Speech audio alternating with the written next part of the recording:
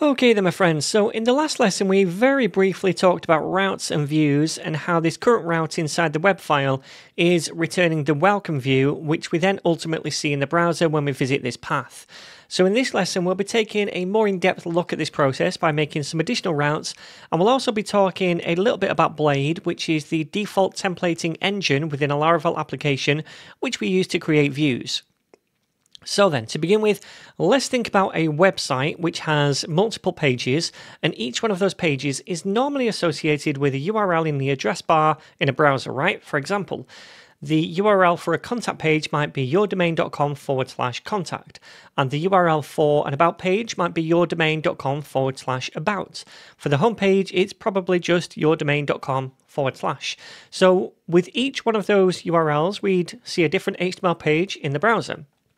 Now, the first part of the URL is the domain itself, and that generally always stays the same for any given website, but the parts after the domain, which start with a /, do change, and this part of the URL is something which is often called the route path.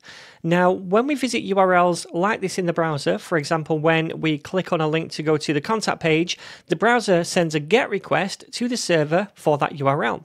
So normally, then the server responds by sending back an HTML page for that URL. Now, when we set up routes with a Laravel application, what we're doing is actually setting up a way to handle requests to those route paths. For example, this default route right here is set up to handle GET requests to this path, which is just /. So in our case, that would be when we just visit the Ninja_network.test / URL in the address bar.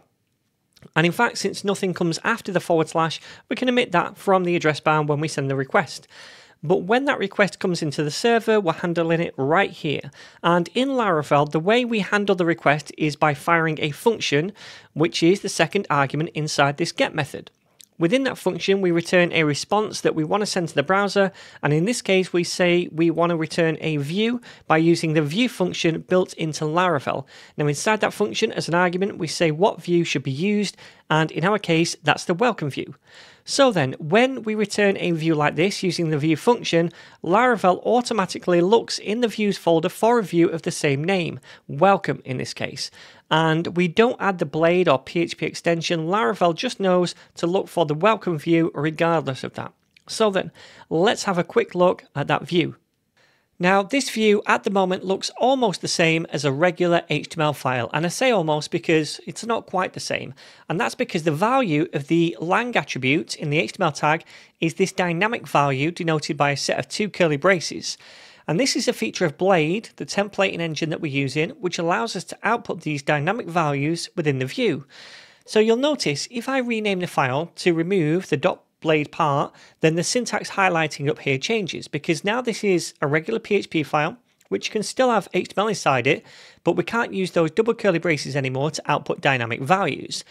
This would now just be the literal string that looks exactly like this. So when we're using Blade to make our templates, we need to add on the .blade bit just before the .php extension. When we do that, we're now able to use all of Blade's features inside this view file.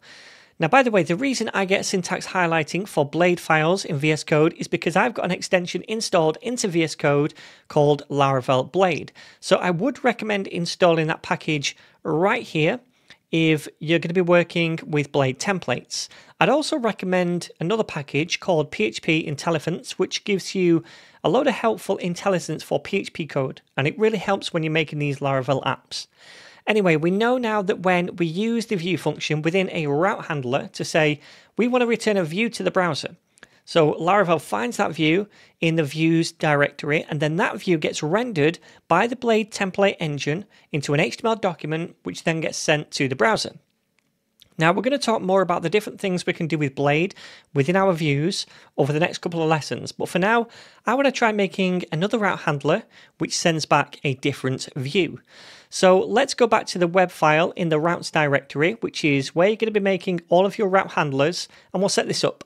So then, I want to make a route handler for a GET request to the path /ninjas, and in response, I want to send back a view for that route. And I can do that by writing route, which is a Laravel class built into the framework, and then we use a double colon to say use one of the class methods, which is called get. because we're responding to a GET request. Now, just like in the original route example up here, we pass in 2 arguments. The first one is the route path, which is going to be /ninjas. And the second one is a handler function, which fires on the server when a GET request comes in for this path. And then inside the function, we want to return a view. So we use the built-in view function as a return value.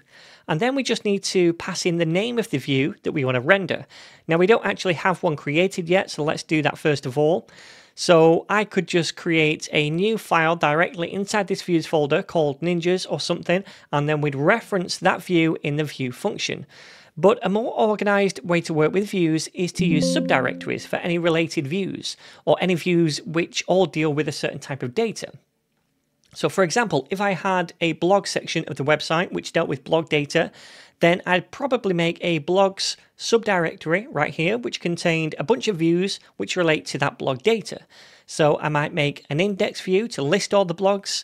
I might make a create view for a form page to add new blogs. And I might make a show view to show the details of a single blog. And when we do this, we're sticking to a bit of a Laravel convention in terms of naming those files and views, but also in terms of how we organize the files into these subfolders too. So we're going to do this for ninjas in our project by creating a ninjas subdirectory, because eventually we'll be dealing with ninja data.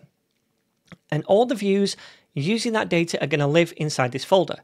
To begin with, we're going to create the index view, which eventually is going to output all the ninjas in a list. So remember, after the view name, we need .blade before the PHP extension.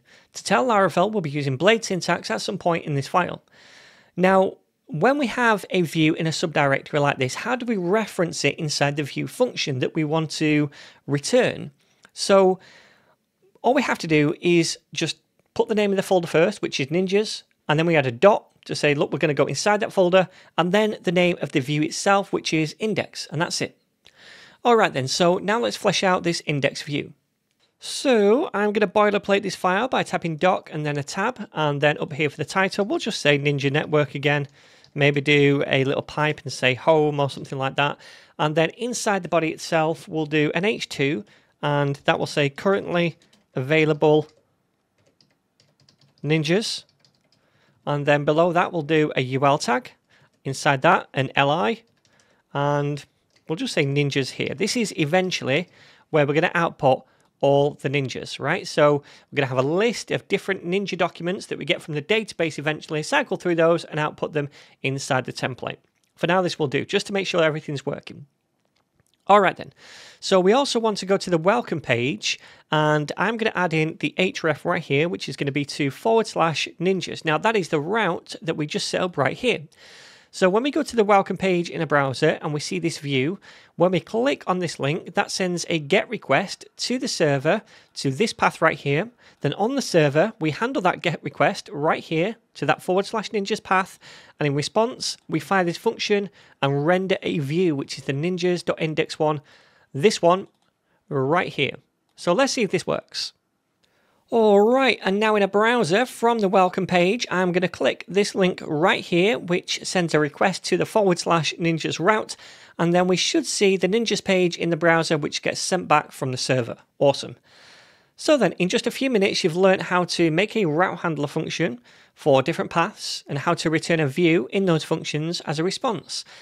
And with that little bit of knowledge alone, you can make a pretty content-rich static website if you wanted to, with multiple different pages. But there's loads more to routing and views than we've seen in this video, so we're going to carry on the topic in the next lesson by looking at route wildcards and how to pass data into views as well.